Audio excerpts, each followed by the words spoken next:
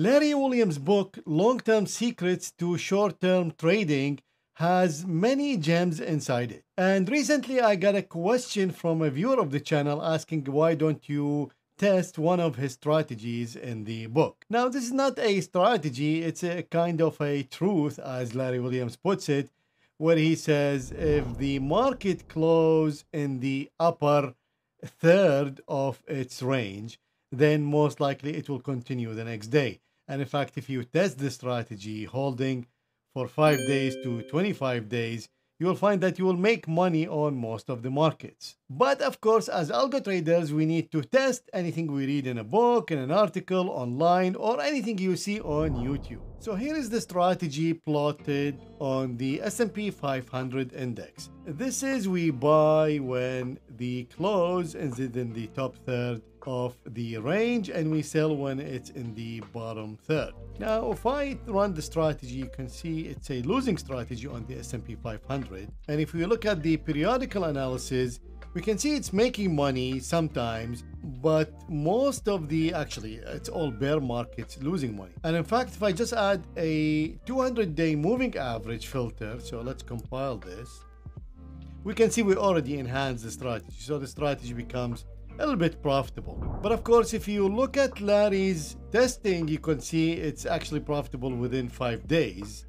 So it's holding days. It's not, he's not exiting when it's in the bottom third. So if I optimize over the holding bar, so this is from 0 to 25, step 1, we get 26 combinations.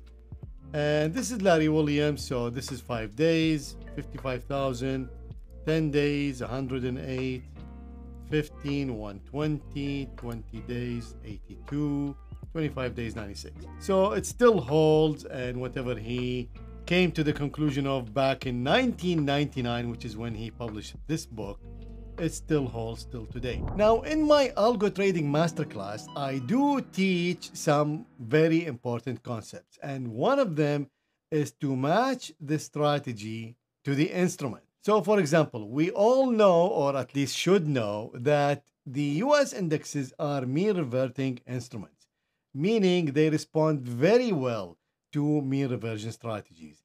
And they are kind of so-so with breakout or trend following strategies.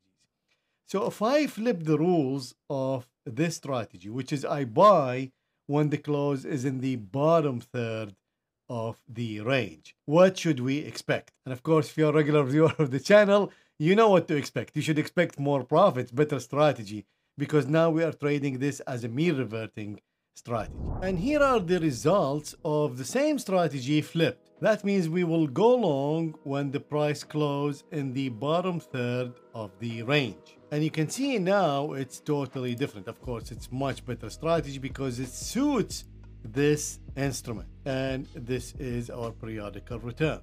And this is the performance without the 200-day moving average filter. You make, of course, more money with higher drawdown. Now, just like we made the strategy suiting this instrument, which is to flip it to a mean reversion strategy, we can keep it as a breakout trend following strategy, but now we need to match it with a better instrument. And of course, the best one for that usually is the energy market. So let's try the heating oil on this strategy. So this is heating oil, no market filter.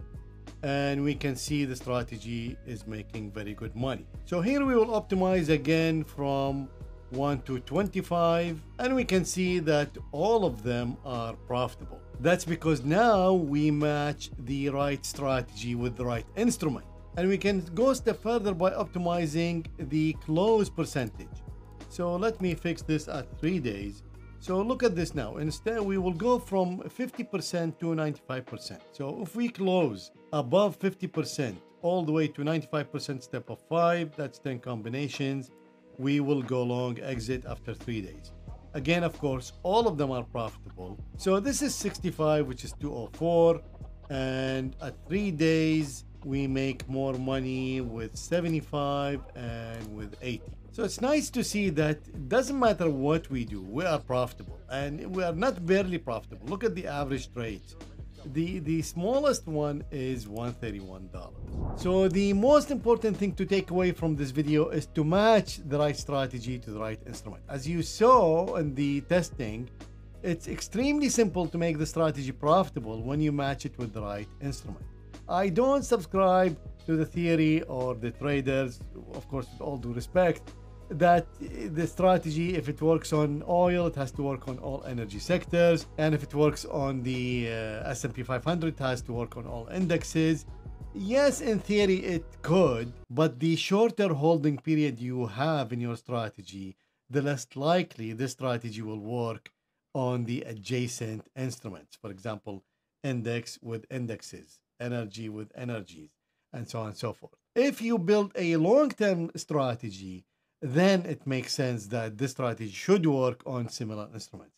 So if you build, let's say, a trend following strategy holding, I don't know, 40 days, then it makes sense if it works on crude oil, it should work on heating oil. Once you extend the holding period, then the gyration, the daily variability of the instrument will stop affect that strategy. And that's why it should behave similar on other instruments. To learn more, make sure to watch these videos, and I will see you there.